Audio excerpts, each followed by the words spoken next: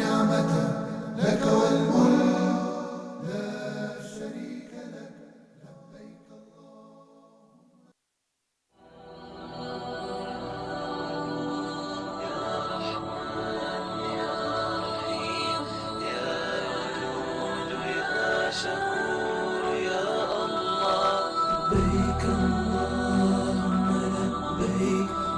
لا شريك لك لبيك إن الحمد والنعمة لك والملك لا شريك لك لبيك لبيك اللهم لبيك. إن الحمد لله نحمده ونستعينه ونستغفره ونعوذ بالله من شرور أنفسنا ومن سيئات أعمالنا. من يهده الله فلا مضل له ومن يضلل فلا هادي له، وأشهد أن لا إله إلا الله وحده لا شريك له، وأشهد أن سيدنا ونبينا محمدا عبد الله ورسوله.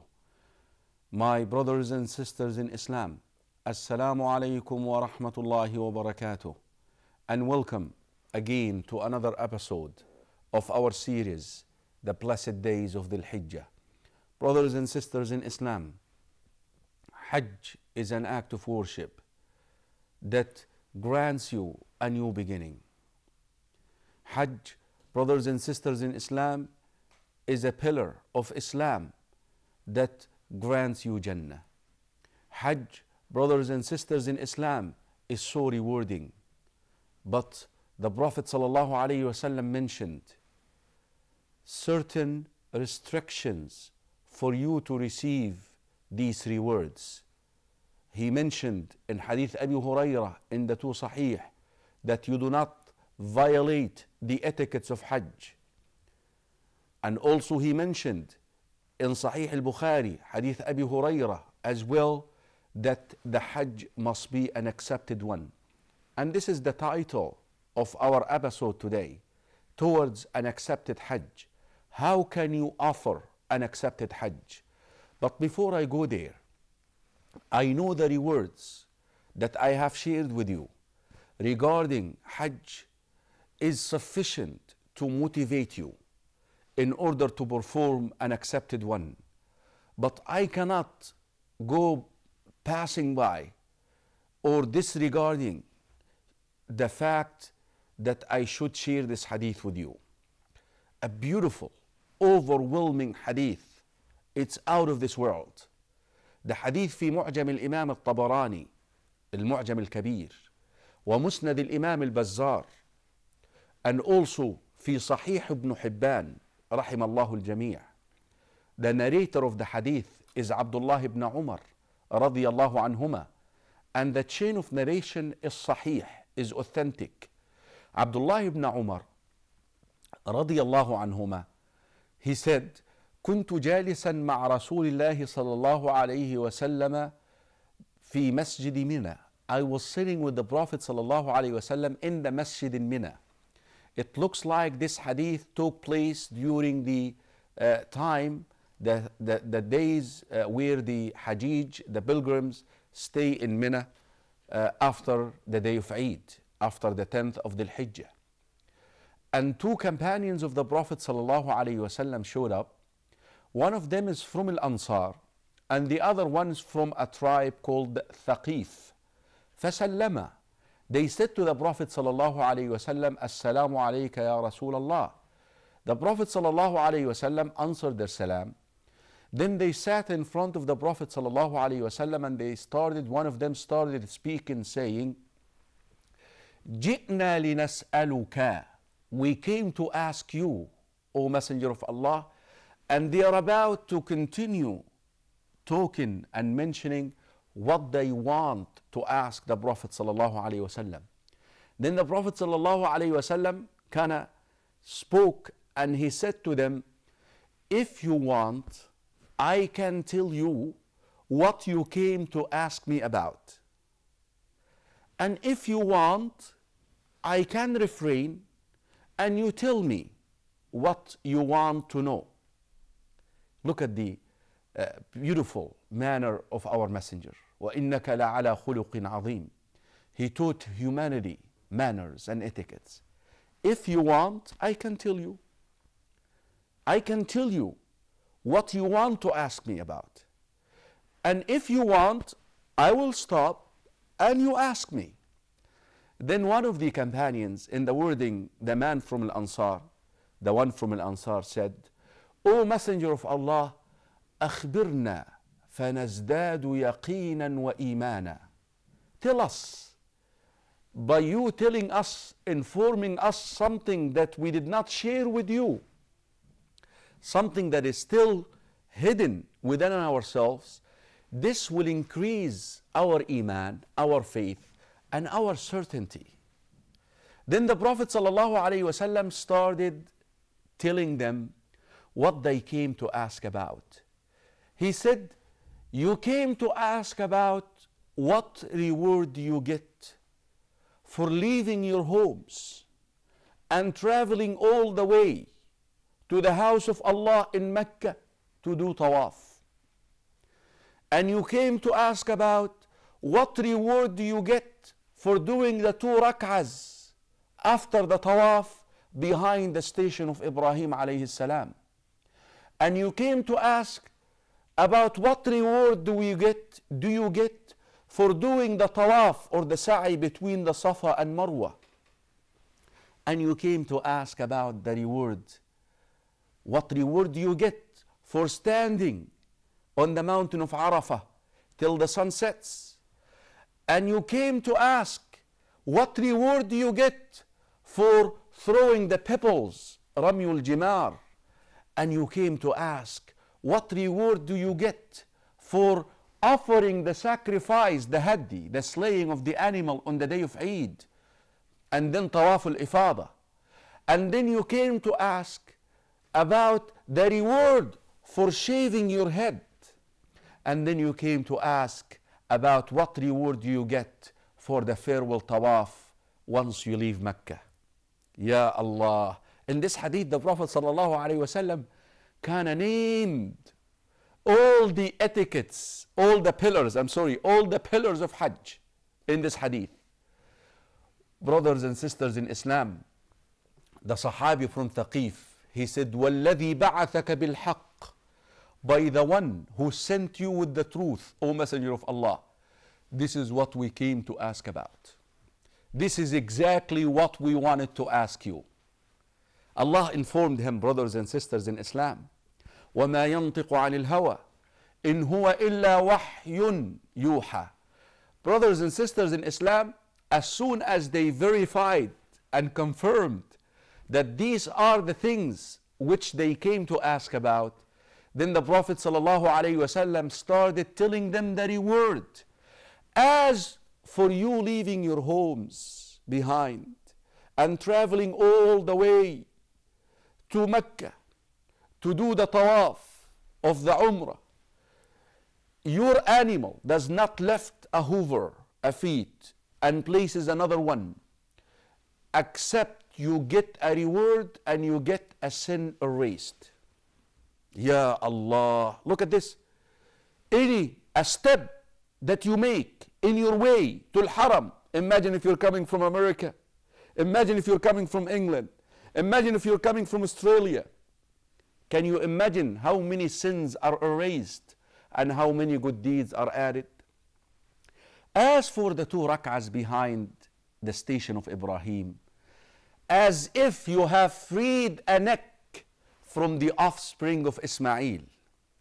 As for the tawaf, the Prophet called it tawaf between the Safa and the Marwa, the walking between the Safa and the Marwa, as if you have freed 70 necks from slavery. You get the reward for that. As if for standing in the mountain of Arafah. Listen to this, brothers and sisters in Islam. Out of this world. فَإِنَّ اللَّهَ يَهْبِطُ إِلَى السَّمَاءِ الدُّنْيَا. Allah subhanahu wa ta'ala descends to the lower heaven in a way that fits him. We believe that Allah descends subhanahu wa ta'ala. But how? We don't know. Should we ask? No. But we believe it. فَيُبَاهِي بِكَ الْمَلَائِكَةِ. Then Allah subhanahu wa ta'ala speaks to the angels in a boastful way. انظروا إلى عبادي. Look at my servants.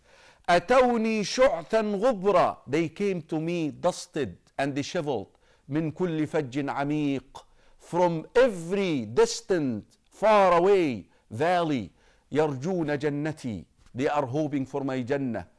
أشهدكم يا ملائكتي. Bear witness, my angels, that I have forgiven all their sins. Even if it is as much or as many as the drops of the rain, the sand, the pieces of sand, or the foam of the sea, I have forgiven all their sins, and I have accepted the intercession for anyone those people the Hajj intercedes for. Brothers and sisters in Islam, the Prophet ﷺ continues saying, as for throwing the pebbles, Allah subhanahu wa ta'ala expiate a major sin that you committed. As for shaving your head, every piece of hair that falls down, a sin erased, a reward added. As if for the sacrifice on the day of Eid, it's installed with Allah subhanahu wa ta'ala. And as for the farewell tawaf, an angel comes and pushes you. Go home, your past is erased. Start working for the future. Don't worry about your past. اذهب مغفورا لك. What other reward do you want, brothers and sisters in Islam? What other reward? But again, to earn that reward, you must perform an accepted Hajj. How can you do it? Let's take a short break and come back and talk about the steps that you must take in order to offer an accepted Hajj to receive all these rewards. Assalamu alaikum wa rahmatullahi wa barakatuh. إن الحمد والنعمة لك والملك لا شريك لك لبيك لبيك اللهم لبيك لبيك اللهم لبيك لبيك لا شريك لك التلبية, as we all know, is when a Muslim would say لبيك اللهم لبيك لبيك لا شريك لك لبيك إن الحمد والنعمة لك والملك لا شريك لك. Should not say that. Every Muslim should perform Hajj. And when we are performing the Hajj, we need to reach this perfection by seeking the pleasure of Allah subhanahu wa ta'ala alone, by seeking help from Allah subhanahu wa ta'ala, and making sure that Allah subhanahu wa ta'ala knows best and we do not know what is good for us. The Kaaba is not the bricks that is being built. The Kaaba is what is behind, or what's behind the meanings of Al-Kaaba, the first house of worship. If a person would know the wisdom behind every move that a person do in matters of worship, then where's the submission comes into the full meanings of it. To remember what Hajar, the wife of Ibrahim alayhi salam, when she went from the Safa to the Marwa, so concerned and disturbed about the affairs of her child Ismail, when he was laying some place between the Safa and the Marwa, crying because of the shortage of food and water. لك والملك لا شريك لك لبيك اللهم لبيك لبيك اللهم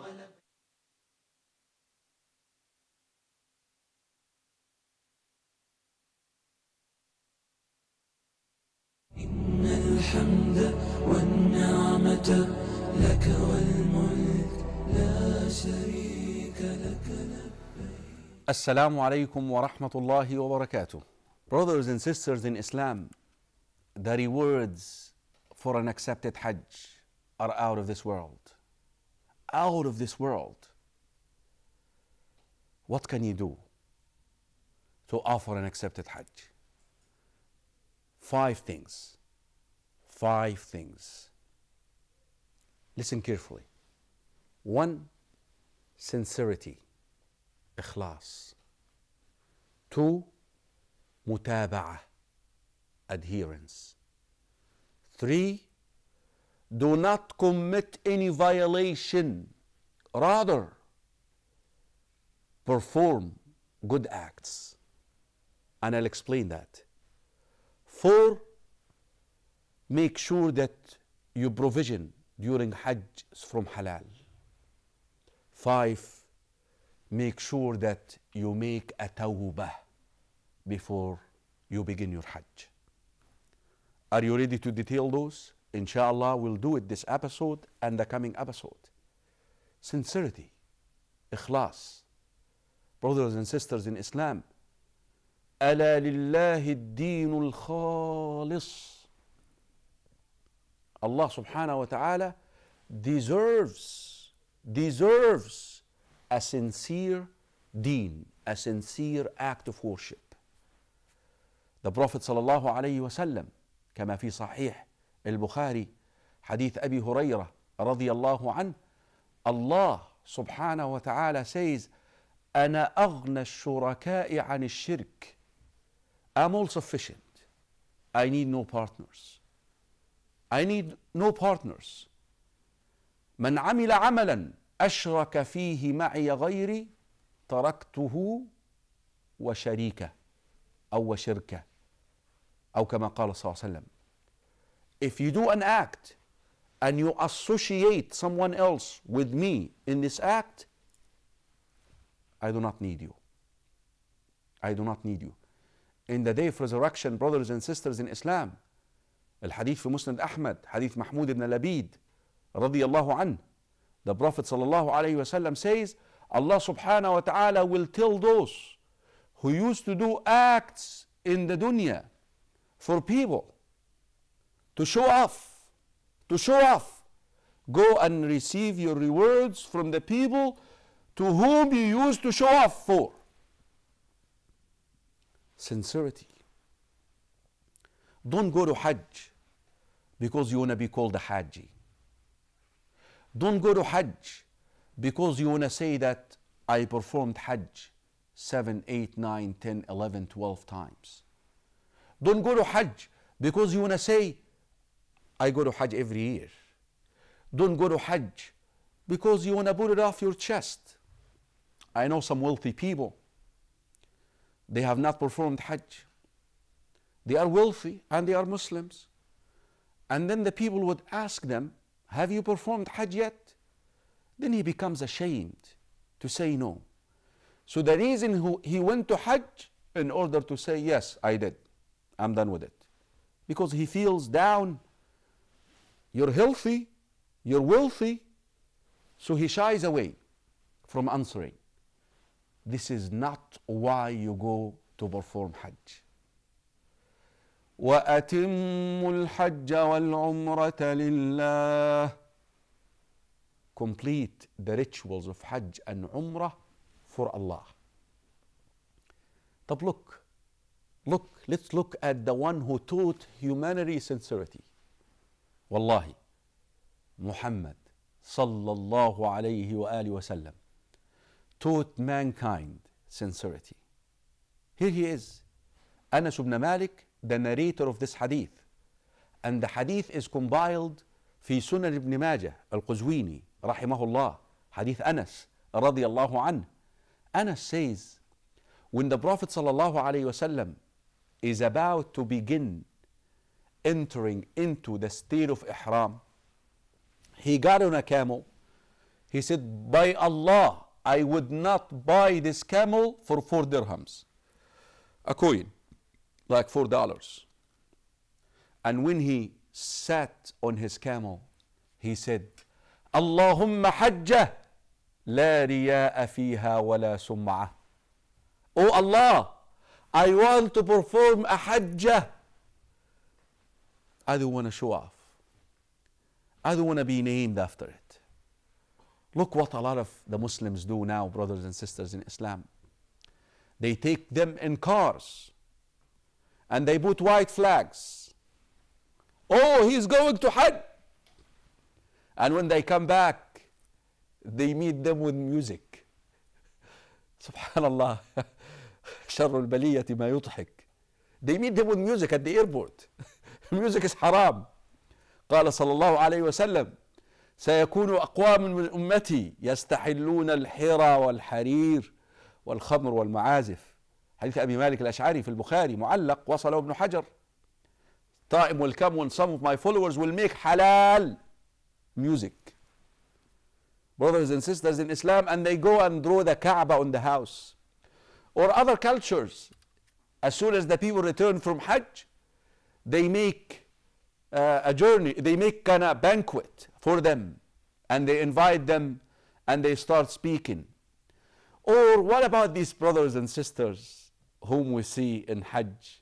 As soon as they put the ihram on, they hand over the camera or their phone to somebody. Please take my picture. Take my picture. Here is Muhammad sallallahu alayhi wa sallam. Muhammad sallallahu alayhi wa sallam. When he got on his camel, he said, "Oh Allah, grant me a hajjah." No showing off, no reputation.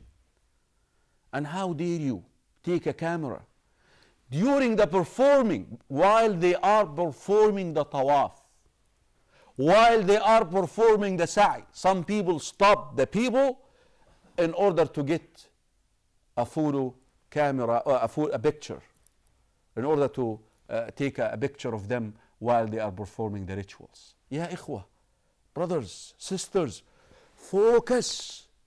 Do it for Allah. You have spent a lot of money on this for the people. In the day of resurrection, Allah subhanahu wa ta'ala will not reward you for this hajjah. He will tell you, go to the people to whom you wanted to show off and ask them to reward you. Would you like this to happen to you, brothers and sisters in Islam? No.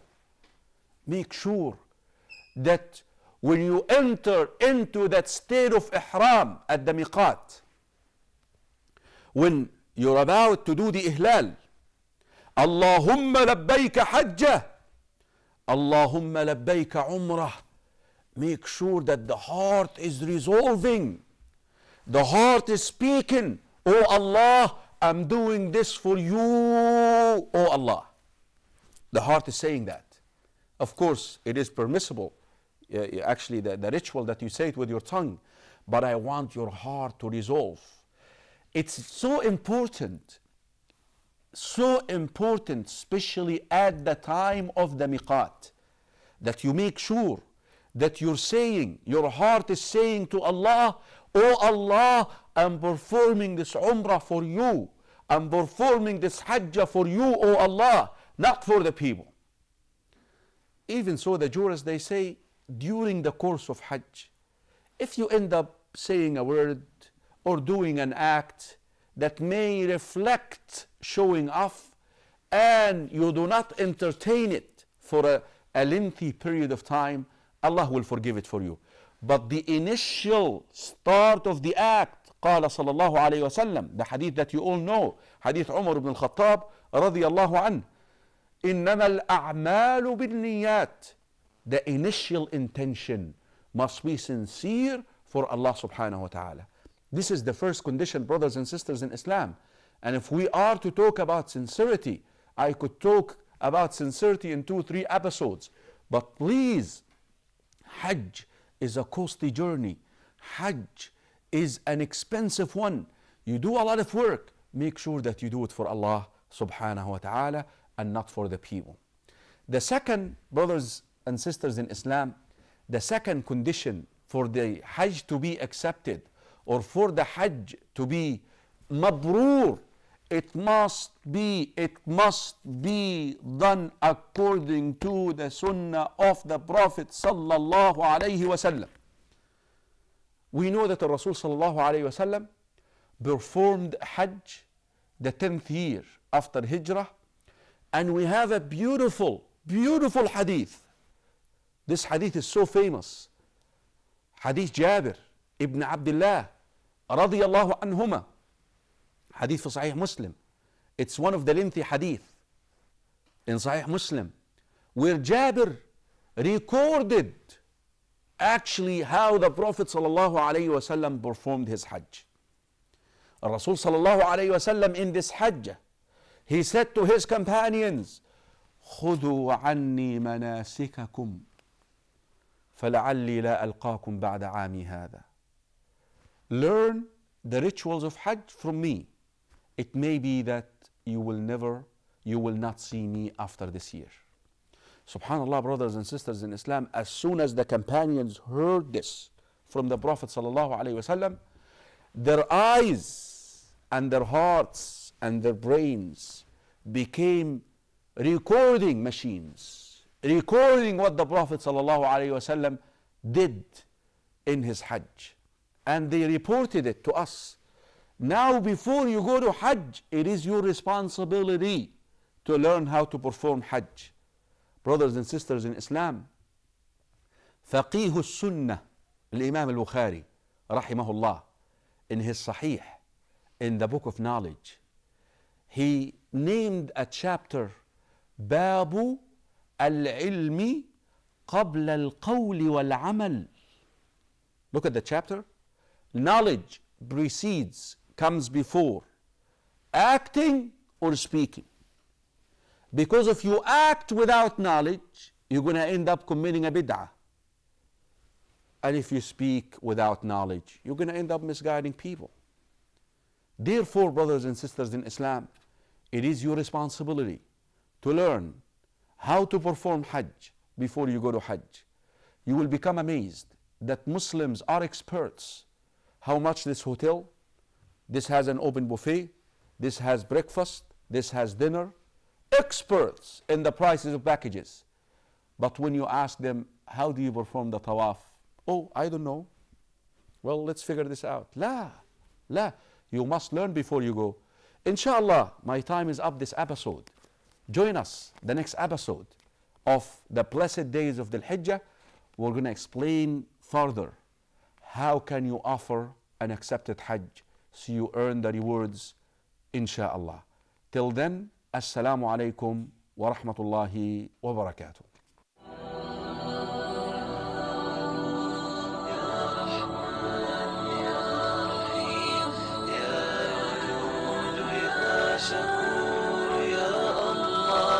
لبيك اللهم لبيك لبيك لا شريك لك لبيك إن الحمد والنعمة لك والملك لا شريك لك لبيك